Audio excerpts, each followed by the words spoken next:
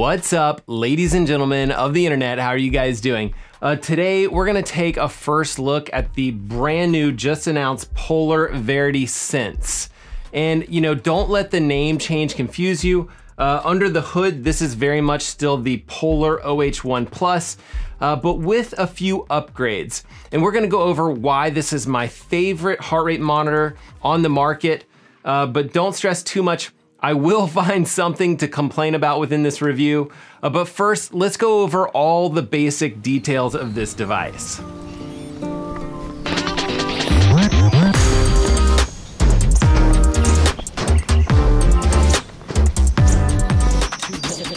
But first, I just want to say that this device was sent to me by Polar for the purpose of this review. I just got this heart rate meter today, this afternoon, so I've had very little time with it. I've only really been able to do, one short run with it and one indoor bike ride. But Polar isn't sponsoring this video, and they don't get to see any of this footage before you guys get to see it right here on YouTube. And I do try to take conflicts of interest very seriously. So if you're curious about, whether you can trust me or my reviews, I did make a video talking about, that very topic, and I'll link it up here somewhere. It's also on my channel, and you can kind of find it and watch it whenever you'd like. And whenever a company does send me something to review, I do try to, give it away to one of you guys in the form of some sort of giveaway. So stick around to the end of this video and we will talk about how you can do that. Okay. So what do you get in the box? In the box, you're gonna find the actual sensor, of course, and it's actually attached to the strap. It looks a lot like the OH1 Plus. The armband is slightly different. You'll also have a new goggle clip, also slightly different than the OH1 Plus clip. And then there's another clip that kind of connects to a USB outlet, and that just charges the device. And all of these little pieces and bits are a little bit annoying. They're very small and easy to lose. So I do appreciate that they've kind of given us this little storage pouch, which, who knows, maybe we'll lose that too. I thought the setup process was fairly easy. You just Bluetooth connect the heart rate to your actual smartphone, and then connect with the Polar Flow app, and it'll just kind of step you through the process. The only really kind of setup thing that you have to do is establish the distance of the pool that you swim in. Really other than that, it's just kind of rolling through some basic stuff and setting up the device within the Polar Flow app itself. Okay, the device itself is extremely light. The heart rate meter sensor itself just weighs 5 grams. With the arm strap, which is probably how you're gonna be using it when you're doing, any sort of running or cycling, it weighs, about 17 or 18 grams. And, using it with a swim clip, it only weighs about 7 grams. I will say that, 7 grams doesn't seem like much, but when it's attached to the side of a goggle strap, that might be something that you noticed. But when you have it on the wrist or arm strap, I did notice when comparing it to the old one that it was about 1 gram lighter for some reason. I just think it's the strap itself happens to be a little bit lighter. There's also this little Velcro piece, which is kind of a nice addition to the strap, a little bit nicer than the last one. But just like in the previous model, the sensor has 6 LEDs. And just a reminder that I had extremely accurate results with the old OH1 Plus. The device itself still has the one button, just like the old one, really very similar device. But when you press it, what's new and what's kind of cool is that they're using the green LEDs as kind of indicator lights for which mode that you're in. One of my complaints with the old device was just not having it be very clear when it's recording or having it do certain things like that. This is much easier to operate. Again, they could probably do more, but this is definitely a step in the right direction. So the 3 modes that you can actually have it in is kind of like a basic heart rate mode, which is just kind of broadcasting your heart rate to different devices. They also have a recording mode, and then they have a swim mode. The device is broadcasting your heart rate on both Bluetooth and AMP Plus radio protocols. So, what's cool is it's gonna be fairly compatible with pretty much everything on the market. I'm sure that you guys will prove me wrong, and feel free to do so in the comment section of this video, but for the most part, this device is gonna work with most modern devices that are out there. It also has dual Bluetooth connectivity, so you can connect to a watch while at the same time connecting to an iPad that would be running Zwift or something like that. And that's pretty fantastic. That's not something that the old OH1 Plus had. And you may notice that, if you look at these clips, both the swim clip and the armband, that there's this little kind of aluminum ring that goes around the inside here, and that actually boosts the Bluetooth antenna. So this device now is supposed to get up to 150 meters of distance for Bluetooth connectivity. I did try to test this. I took the old OH1 Plus with its armband, and I took this with the new watch band. I connected the OH1 Plus to the Dark 745, and the new Verity sensor connected to the White Vantage V2. And I headed out, just for a little bit, and I tried to get my heart rate up. And as you can see, that the range on the Verity, it does look significantly better. And I would say that, as you're looking at this clip, GoPro footage, with it being very wide, it makes it look like you're very far away. The reality is that I was really only about 50 meters max away when I was testing this, but you can tell, looking at this Garmin, that it kind of gives out fairly early on. I did not maximize the amount of range. I definitely didn't make it 150 meters away, but I can tell that it is a big improvement over that older OH1 Plus. So as far as battery life goes, the marketing material says that it'll go 20 hours. I didn't actually have time to test that. Hasn't been 20 hours since I've actually had the device. But I do see that as some sort of an improvement over the 12-hour claim that the OH1 Plus gave us. And then the device also has a new kind of bumped up internal memory. It can actually hold 600 hours of training time, which is fantastic. The OH1 Plus was 200 hours.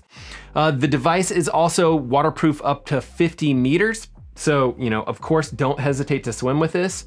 I wouldn't necessarily go like deep sea diving, but I wasn't expecting you guys to do that in the first place.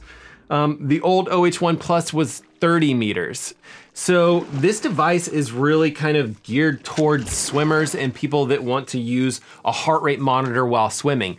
And what's interesting about this device is that while you're swimming, the device has an accelerometer, and it'll actually, record your heart rate, of course, but it'll also record your distance that you've gone as well as your pace. And it does that kind of automatically when you're in that swim mode. So, when you're setting up your device, you need to actually plug in the actual distance of the pool. It'll suggest, 27 yards, which is pretty close to the pool that I swim in, which is 25 meters. Now, obviously, it's not gonna do things like track kick sets or drill sets or all the things that I kind of constantly complain about on this channel, but it does track basic distance. And so, if you don't wanna wear a watch in the pool and you just wanna wear something like this strapped to your goggle strap, this should work, and it should give you a pretty strong idea of how far you've swam. Now, I've yet to actually test this device in the water, but I will add some details to the comment section of this video, after I've taken it for the first swim.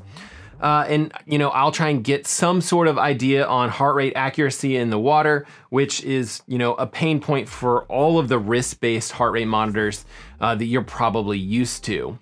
As far as price goes, along with the feature bumps, the price of this device actually got a bump as well. The old OH1 Plus was about $80. This one they're gonna sell for $90. The H10, which is kind of their top of the line chest strap, also is $90. So you do have a bit of a choice there. If you don't like chest straps, this makes a lot of sense. Otherwise, the H10. But also, keep in mind that Polar's not gonna be selling that OH1 Plus anymore. And that's still a fantastic device. And so, if you don't care about any of these new features that I'm talking about, you may wanna save some money. I'm guessing that we will see, a little bit of a price break on that device, especially as it gets a little bit older and the device is discontinued. Okay, I mentioned that I wasn't able to get out and do too many things with this heart rate monitor. However, this heart rate monitor being so similar to the old OH1 Plus, in which I used extensively and actually had very good luck with. For example, here's a 10-mile run comparing the OH1 Plus to the Garmin top of the line chest strap, the HRM Pro. it's really hard to distinguish between these two devices. Very good data coming from that old OH1 Plus. And I really regret not having like some swim data to show you. But as soon as I got the device in the mail, I took it out for a real short run.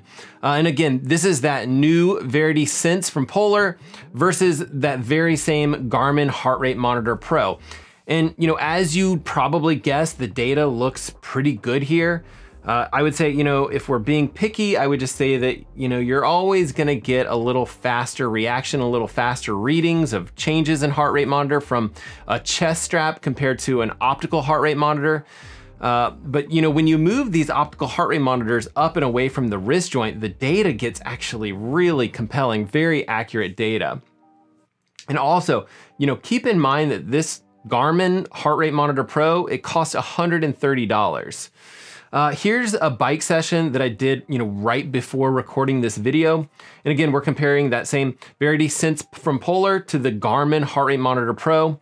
The Garmin Heart Rate Monitor Pro is in blue and the Verity is in purple. I put in a few hard efforts here, just kind of in the middle. And I just kind of figured that I would see a little bit of those delays in the Verity Sense just because it is an optical heart rate monitor, but it really seems to be tracking really well. I mean, it's hard to distinguish between these two data sets. And also on this ride, I had the chance to test the dual Bluetooth connectivity. So I connected to both the Vantage V2 watch and the iPad that was running Zwift, and no problems at all, no problems whatsoever. Now, the biggest reason that I love these devices is just ease of use, right? They're extremely accurate heart rate monitors that are easy to just kind of like throw on last second, or even like as you warm up in the middle of a workout. I don't have any issues with chafing or rubbing or anything like that with typical chest straps. I mean, I've had a couple of things when the plastic gets pulled out, but most heart rate monitors now have a lot softer material, and I just don't have a lot of issues. And yet I still find myself gravitating towards these armband heart rate monitors. I just really like the way they work. Now, I don't have a ton of things that I would love to see changed about this device. I mentioned that you're not gonna see as fast of changes to your heart rate as you might see, on a chest strap, but that's really more to do with the nature of optical heart rate monitors and less to do with, one particular device. If you're really curious about any of that stuff, you can look into it. I made a heart rate monitor technology video, and I will link that up here as well, and you guys can check that out whenever you have time. But I would love it if they could use this device to provide a little bit more details, like heart rate variability metrics, which is something that you can get from the Polar H10.